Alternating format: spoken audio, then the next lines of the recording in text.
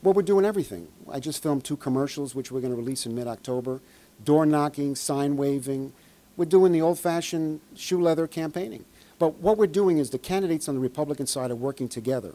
When Larry Hogan's people go out and distribute his literature, they carry mine. When my people go out with my literature, they carry Larry Hogan's. So we're piggybacking on each other's efforts because there's less of us than Democrats.